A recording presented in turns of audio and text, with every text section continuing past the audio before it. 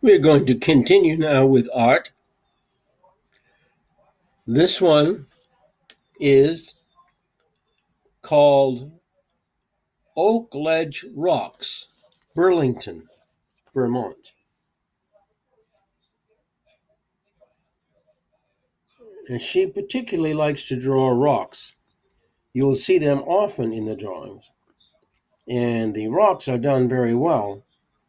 But you notice the rest of it fits in quite nicely because you have the correct perspective on that. Now, for example, this one here is like another. It has no title, but you will notice the same thing. Now, you have a tree in this one where you didn't before, but you see that little dock out there?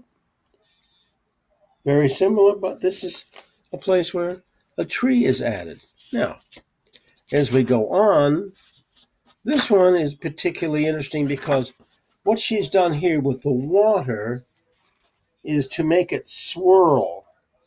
So you can see it's coming inland from out where it started and is making a little inlet of water in there. So you notice how she does that to make it look like it's actually flowing in this particular case. And this is St. Albans Bay in St. Albans, Vermont. This is another picture with no title, but notice the nice foreground. Also, again, we have rocks. As I say, she enjoys doing rocks, and so there are some more rocks. Now, again, this one has even more rocks, but notice the rest of the landscape and all that's going on, and there's quite a bit going on in this picture if you look at it carefully. You notice that?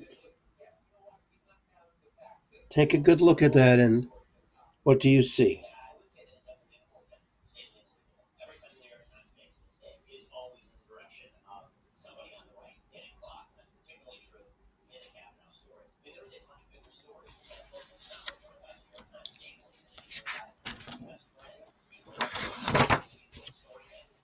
This one is particularly interesting because not only does it have the foreground and the trees and the little bushes, but you notice in the center there's a little lake.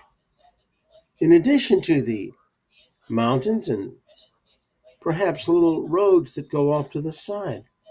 You see? That